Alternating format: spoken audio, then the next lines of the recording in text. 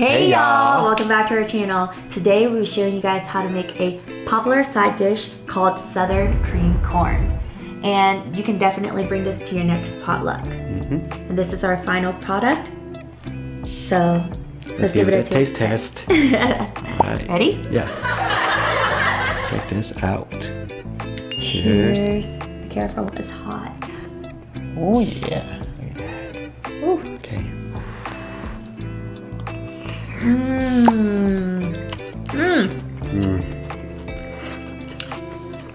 It's creamy. It's tasty. I want to eat it again. Oh yeah. What do you think about it? It's a good appetizer, or it can also be a dessert. People, you won't disappoint anyone bringing this to a party. And it's rich, you know, in flavor. I just love that it's not just, you know, sweet like any other cream corn that we usually try or eat.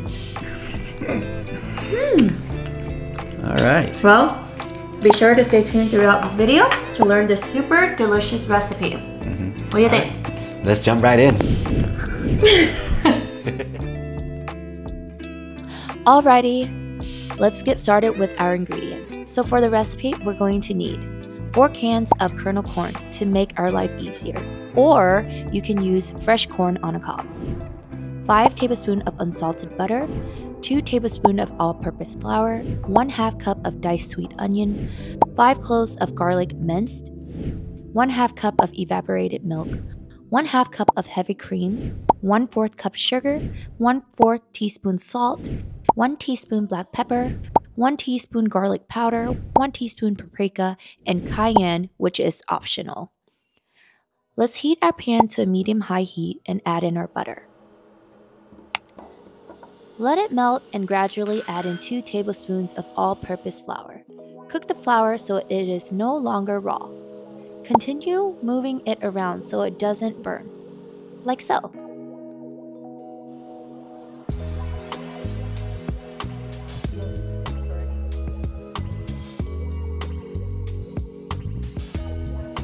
Now, we'll saute our minced garlic and diced onions.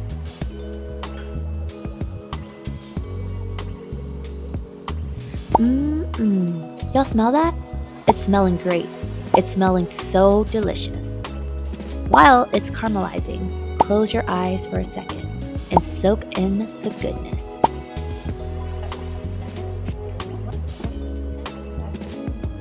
Once our onions become translucent, we'll pour in our corn and make sure if you're using the corn from the can that you drain the water off.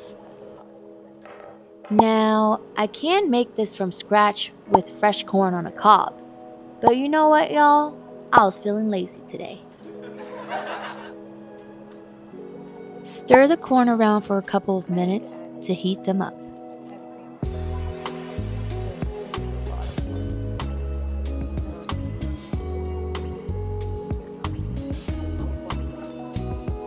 Now we're going to add in our 1/2 cup of evaporated milk and 1/2 cup of heavy cream, which I have consolidated here into 1 measuring cup.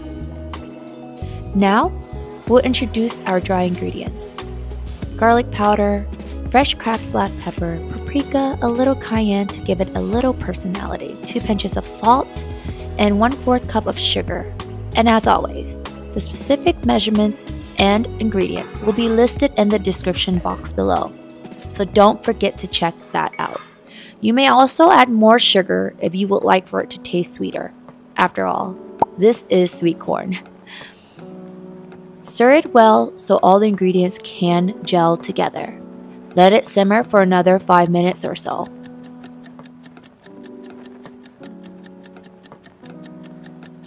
You can see it thicken up just right.